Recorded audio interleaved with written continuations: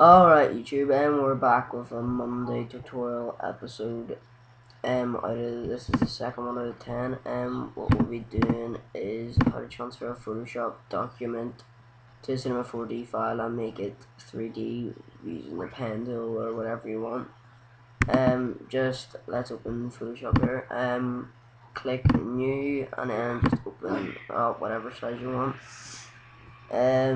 What you want to do is just draw like whatever you want. People use this method for logos and different things and making their own writing in Photoshop, then put it in the Cinema 4D and just like edit it up and then bring it back into Photoshop and just do all the crap you want to do with it.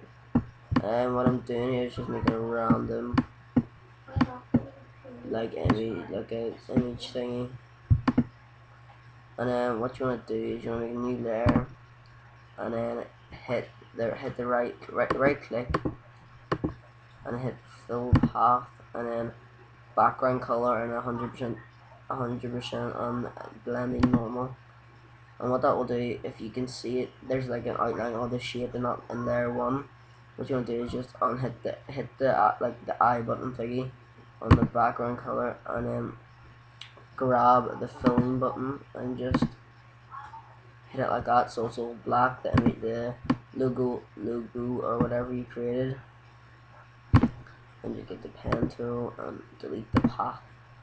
Next what you want to do is make background in the layer, hit it off and delete the layer.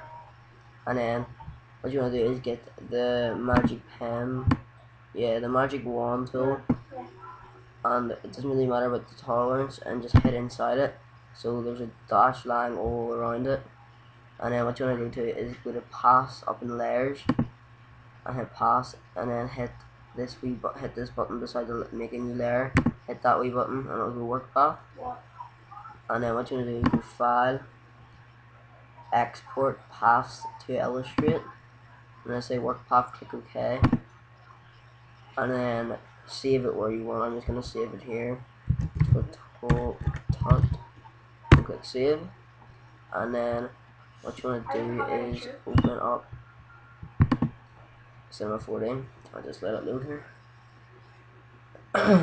Okay, so what you want to do is click open and find where you saved your file. I saved mine just down here, and then click open and just click OK after that. And then there's my image there, but it's not, as you see, it's not like 3D. But what you want to do, if you want to make it 3D, all you have to do is go to extras, new bars, and then drag the top thing so the arrow is pointing down into it, and then that makes it 3D. And that's about it for today. And then you just make it thicker, whatever you want to do with it. That's it for today. I'll see you next week. Don't know what'll be next week. The tutorial next week will probably be on something from Sony Vegas color corrections or something like that, as I'm learning all that stuff as well. But anyway, see you later. Peace.